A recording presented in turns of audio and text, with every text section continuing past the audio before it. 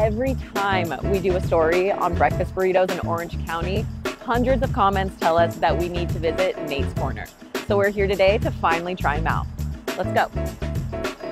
This spot has some awesome burritos to choose from, but we went with their premium burrito made with 3 over-easy eggs, ham, sausage, and bacon, salsa, topped with some cheese, and of course, hash browns. And you can hate on the hash browns all that you want, but we feel like this is what makes the burrito that much better. And if you're wondering why we chose the premium burrito, it's because it weighs in at a whopping 2 pounds. So it's definitely a must try. I've secured the goods. Let's go try it out. Look at that. She's beautiful. She's thick. She smells delicious.